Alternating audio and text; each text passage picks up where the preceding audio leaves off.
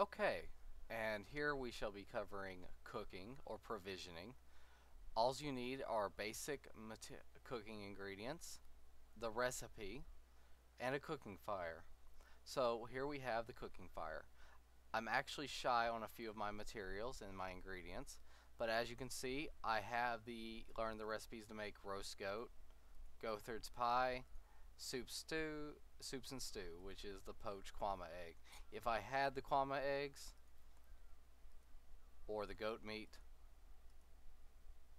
or both of those, then I could make this, which would then craft this item. You have to find recipes to learn new things to craft, to cook, and same with your different brews.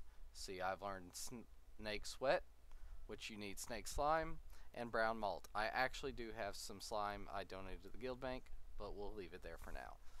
So, as an Ebonheart player, the first things I learned, which I found quite amusing, was Goatherd's pie and snake sweat.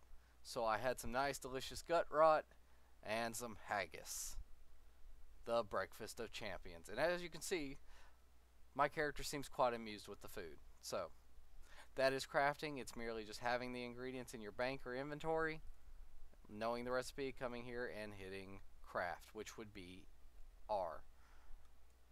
So that covers provisioning. It's very simple and straightforward.